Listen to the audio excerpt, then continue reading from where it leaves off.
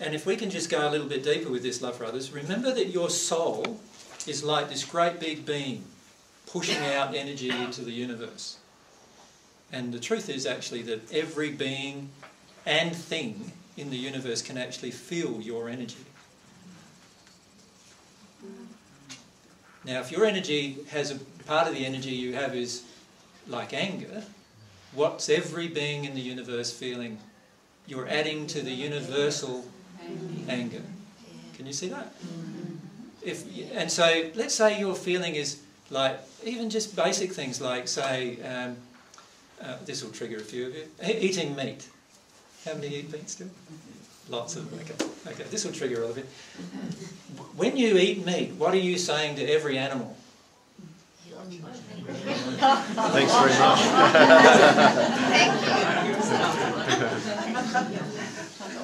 What are you really saying to the animals? It's unsafe around me. Yeah, that's what you're really saying to your animals.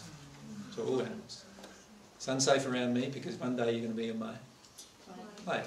So what's the difference with plants and fruit and it's still a living being?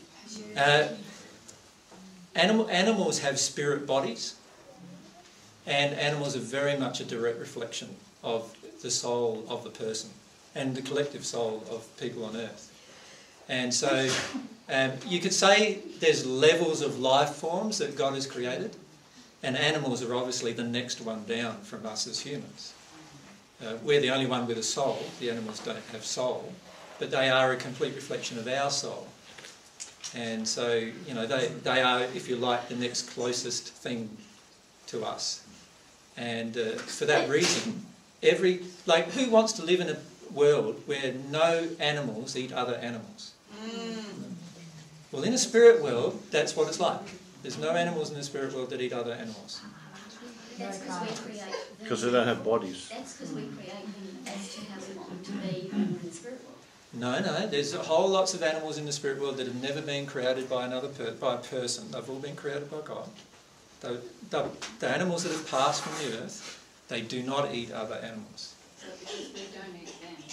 Well, in the spirit world, nobody eats animals either. What about fish? Of course fish is an animal. But the loaves of fishes. Well, you can read into the Bible what you want, but I never multiplied any loaves or fishes. I didn't even eat fish, right, in the first century. Yeah. I became a vegetarian in the first century in my teens. I was 12 years old, actually. Does that include eggs? Well, it's up to you whether you want to eat eggs or not. And it's up to you whether you want to eat meat or not. I'm not saying any rules whatsoever. Am I saying any rules to you? No. All I'm saying is that love for others is a great motivator for you to deal with your own emotions. So what I'm saying is, look at the emotional reason why you think you need to eat meat. Because at the moment, it's not loving animals. That's all. So let yourself feel about that. Actually, animals on Earth eat other animals though. So what are you saying? Why do you reckon they eat other animals? Remember what I said. The soul condition of man is impressed upon the animals. So why do you think animals eat other animals on Earth? Because we eat them. Crocodiles can't live on grass. The biggest dinosaurs in history lived on grass. So the truth is they could. Right? Crocodiles in the spirit world don't live on eating other animals. And they don't need to here.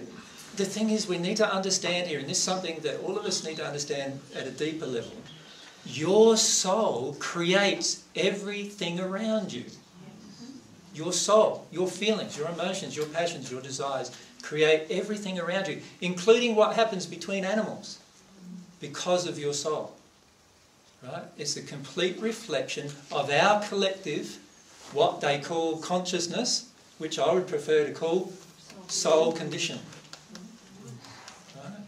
So therefore a lot of people not paying any attention to all the tigers and polar bears and things like that out there, and not thinking that they're worthy, I suppose, of being part of our existence. So that's causing them to be extinct. Yes, yes, definitely. And even in a physical level, but when you think about it, people go out and shoot them for whatever they want from them. You know, some aphrodisiac or something that they're trying to get from them, or their pelt or whatever. But even from an emotional perspective, that is true as well.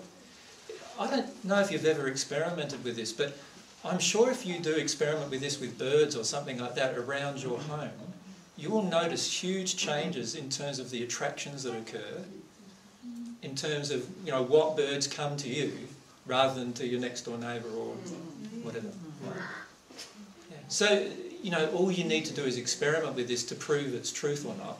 But the truth is, your soul affects every single thing around you. So isn't that a good reason for you to work on your soul? Right? So I'm not just talking your children, I'm talking your husband or wife, your children, your dog, your cat, your house, your plants in the house, your plants outside of your house are all affected by your soul condition. When I started dealing with my negative emotions, I didn't do anything different with the 2 plants I had in my house, and all of a sudden they grew 3 feet in the space of about 3 months. Why did that happen? I didn't do anything different. I watered them once every 2 weeks, like I always do. Didn't do anything else. Why?